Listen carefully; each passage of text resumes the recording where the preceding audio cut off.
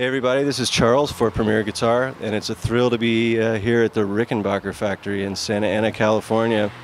Rickenbacker, which is one of the pillars of electric guitar history and American electric guitar history, is celebrating their 80th anniversary this year, and we're going to go inside. We're going to visit Rickenbacker Chairman, CEO John Hall, and take a peek into their own history and how they do things. So let's go inside. It's my pleasure to introduce you to Rickenbacker Chairman and CEO John Hall. John, how you doing? I'm doing good. We're real happy to have you here. Thanks very much. John's going to take us inside, and we're going to see how they do things here. What are we going to go see first?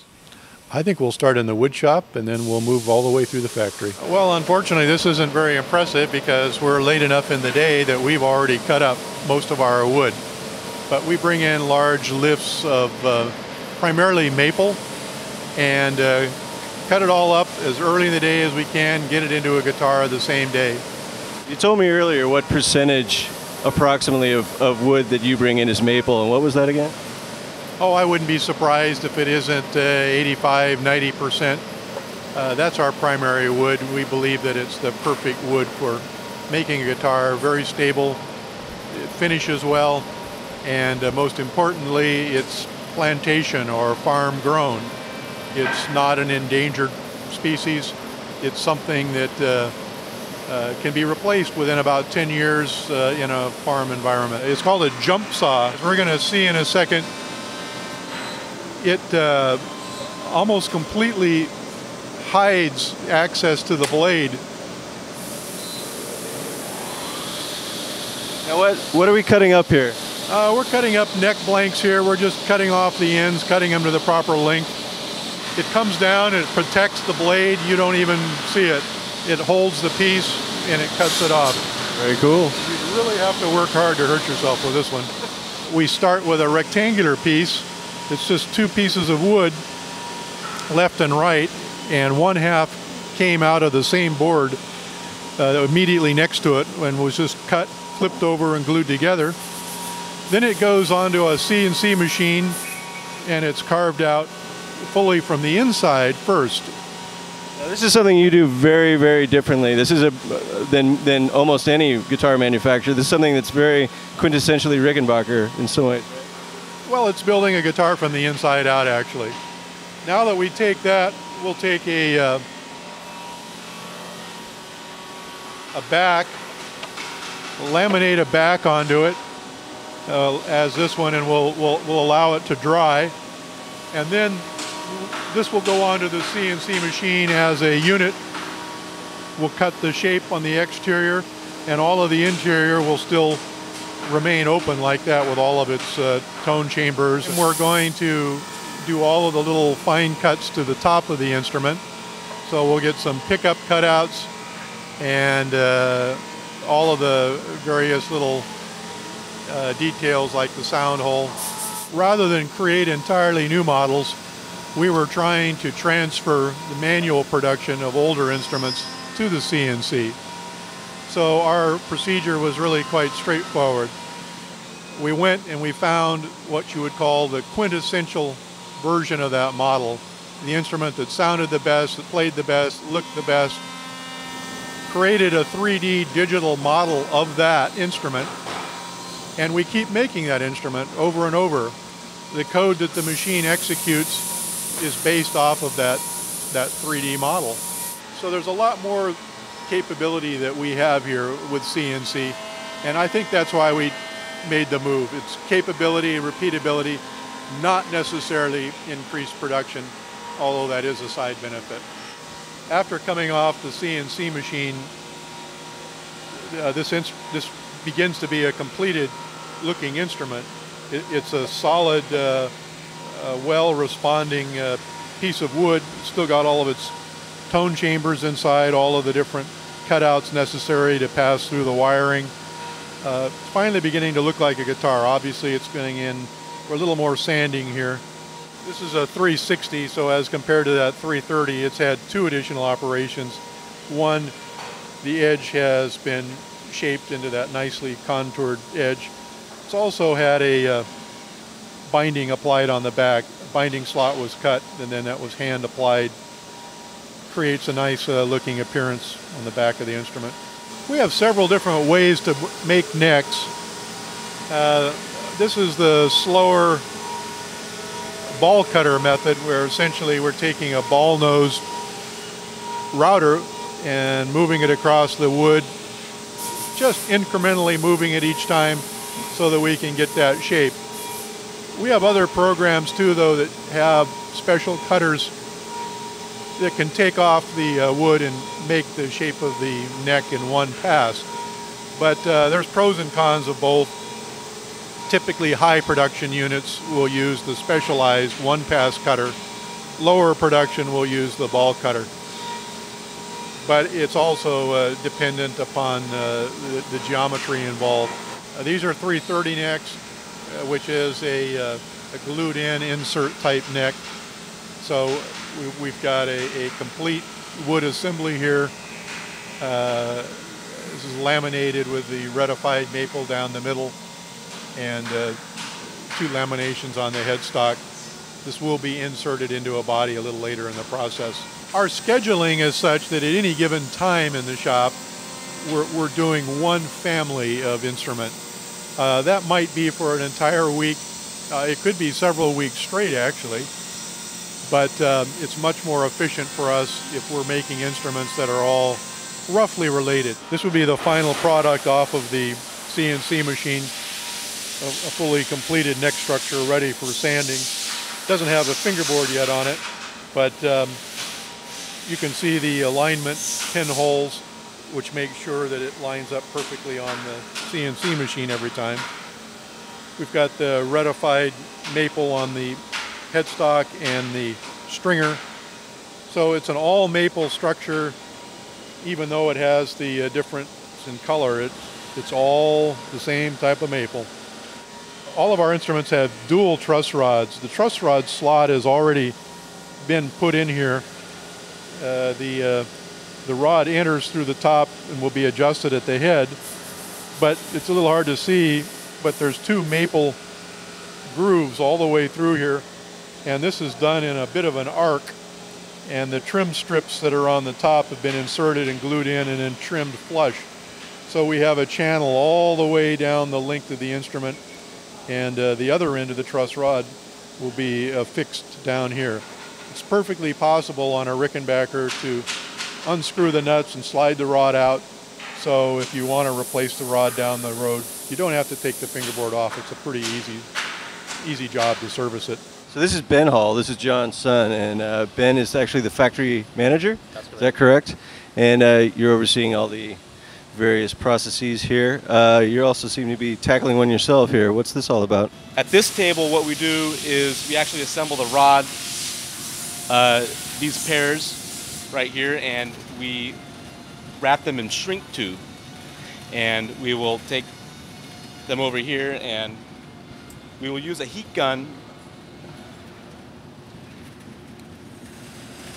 And this shrinks it just enough so that it fits into the truss rod channels of our guitars. And obviously this is a very important process. We don't want it loose, we want it rattling around. And this will ensure a snug fit and ensure that we have optimal adjustability in the guitars as well. We put the truss rods in as soon as they're finished in the wood shop department. So they need to be inside the guitar before it goes into the finish area, because otherwise we have to put the truss rods in up here, which we used to do for years, but felt that wasn't really the best place to do it. So we do it before there's any paint even on the guitar. I think the shape of headstocks, shape of the neck, all of those things is a little bit like ladies' fashion. It changes from year to year. But yeah, we have gone back to some of the styles that people seem to prefer. But I have no doubt in a few years down the road, everyone will say they preferred the larger headstocks, and we'll go back to that. The fingerboard process is pretty straightforward. We create a fingerboard blank here, in this case Bubinga, and it goes on the CNC machine, and the CNC machine transforms that blank into something a little more sophisticated like this. It's got some cutouts, and it does have some locating pins on the back so that we know exactly where everything is located on the machine. From that stage we add inlays, The inlays are nothing more than a piece of plastic that's inserted into the slot. It's glued in place, and it goes back on the machine. The machine trims the edge slot, which is where the binding is going to go, but it also prepares the crowning of the fingerboard. It does that all in one pass, and it contours the entire fingerboard to the proper shape. I see we have two kinds of wood here actually. We have Caribbean rosewood as well as one piece of bubinga. This is probably a straggler from something, but we're tending to use the Caribbean rosewood more and more because we like the uniformity, the difference in grain, and it's a little brown, more brown rather than reddish in appearance. As you can see, this is the very high-tech method of creating fret dots here. Essentially, it's just a little rod that's inserted and trimmed. That'll get trimmed off by the CNC machine. How often does he change blocks of wood to use as a hammer? Yeah, that's a good question. I'm sure there's some special mojo associated with that particular block. This is actually just a relatively simple, easy way to make sure that the glue is applied evenly, that it's dispensed over the surface of the wood properly. We don't use too much or too little this way. Here he's laminating fingerboards to the necks. There's actually a little dimple in the neck and a corresponding mating hole in the fingerboard, so that the fingerboard is always going to line up with the neck exactly the way the model and the CNC machine predicted that they would. So the left and right halves of the body are joined to the neck over here. Just a simple matter of gluing it together and letting the glue dry.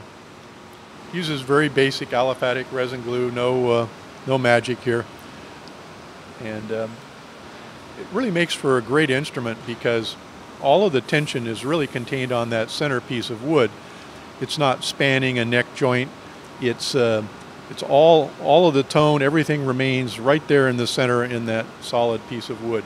And it's a technique that we've been using forever. Obviously, if you were to break a neck, That's a big problem. it would be a big problem. I suppose in that circumstance it'd be nice to bolt on a neck. And I have to say, in production, it would probably be nicer to be able to deal with bodies and necks separately. But this is just simply a better way to make an instrument, in my opinion. Over in the main part of the wood shop, we saw tons and tons of 330 guitars. But here in the next shop over, we're seeing 4003 instruments, and that's simply because today is Monday. They started making 330s in the wood shop. This would be Friday's instruments. And obviously we were making 4003 basses then. But at this stage forward, everything is by hand.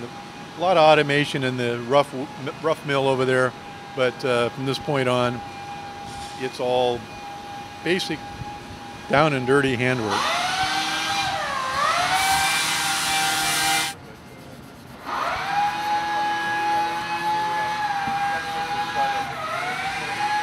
Yeah, he's just doing some cleanup of the binding where it meets the frets. A little bit of handwork necessary to make that look right. In this area, we're providing all of the coatings on the instrument. It starts out with a number of sealer coats. And then if it's a shaded type finish, it's applied by hand to get the coloring that in the fire glow shading or any burst type shading. Our materials now are almost completely solvent free, and they'll never dry as such, but they contain a photo initiator, and after the instrument is sprayed here, we put it into an oven, which is a misnomer because there's really no heat involved, and expose the thing to ultraviolet light. The ultraviolet light sets off the photo initiator and cures the finish, very similar to the way dentists do bonding in your mouth anymore. Doing it this way is not only great for production because it's a huge time saver, it's also a tremendous ecological step forward because that solvent is now not going up the stack and into the atmosphere. We're containing almost all of the materials here and reusing them.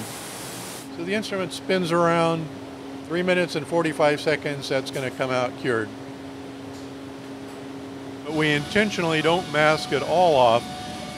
And the reason for that is it allows us to come back quite literally to create a razor edge line between the color and the binding. And they take the razor blade and with a great deal of practice and skill on this, are able to create that perfectly sharp delineation between the color of the instrument and the binding. Has that been going on the same way? You've been doing that the same way for all these years? That's been that way since we began putting on binding, which must have been in the 50s sometime. We use a lot of automation here where we can, but there's just some things like this that really can't be done any other way than with a lot of skill and by hand. In order to achieve the absolutely perfectly smooth finish that we need, we go through a number of levels of sanding where we're continuously getting down to finer and finer sandpapers. This is just basically leveling the finish. There's a certain inconsistency when you spray to the finish, and this levels that all out nice and smooth. But it ends up with this nice milky looking color immediately before it goes into the buffing stage, which then polishes that all off into a gloss. This is actually one of the most difficult jobs in the shop. It takes an immense amount of skill to buff the instruments properly. We spend about an hour and a half with each instrument. It varies a little bit by model. And we're using differing types of compounds. Start with something that's fairly abrasive. We work down through the system until it's pure wax. And it's the way to achieve a really deep looking finish that we're known for. You mentioned there's a lot of experience in this room. There is. We currently have a father and son working in this room, and we previously also had the grandfather. So it's something that's been handed down.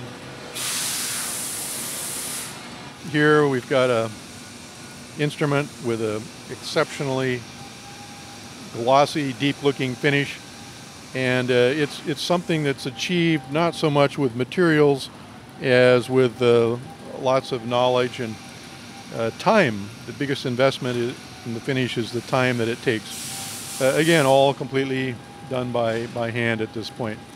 And I don't think there's too many people that can compare with us on the quality of finish that we're putting out consistently every day of the week. An awful lot of the circuitry that you find in other guitars is produced in Asia, wired as assemblies and imported into the U.S. for inclusion in guitars. We do it all here. It's very important to us that we utilize American components where we can. Switchcraft connectors out of Chicago. It's the CTS pots, some of which are produced in Taiwan, but it's all custom-made components for us. But we believe in doing as much as we possibly can here in the U.S. with U.S.-made products. Jeff Rhodes here, his dad is Red Rhodes, amplifier modification fame, and he's known for pretty famous pickups, the Velvet Hammer pickups. It's pretty amazing to me that such a fine piece of wire can be wound at such a speed, and that of course is something that the computer can do. It's modulating the tension throughout the cycle here. We believe it's really important to have the high accuracy on the winding of the pickups. Of course, the unique thing is that we're doing it again here in the U.S. Almost all of this type of work is done either in Asia or Mexico currently by others. Here we begin the final assembly of the instrument. Key winds, pickups, pickguards, all of the different parts come together here. These are all the exception of the German-made Schaller keywinds, all parts that we make here in the U.S. We also go to a great deal of trouble to color match the chrome. Some parts are brass, some are die-cast zinc, some are steel. We vary the nickel chrome content so that they all are the same color of chrome. And we match them against the Schaller chrome that's done in Germany. This is the final detailing of the instrument. Getting ready to prepare this for shipment. She's just making sure that all the fingerprints and polish and dust on the instrument are cleaned up here. She's also inspecting it for any little imperfections, and there might be a little touch-up work occasionally that needs to be done. And this is the stage where we want to catch that. What's going on here? Just putting the nameplate on, Yeah. finishing up. Fancy business. Yep.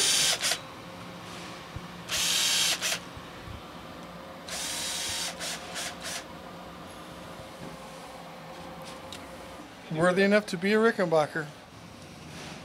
So we're looking at the finished product, John.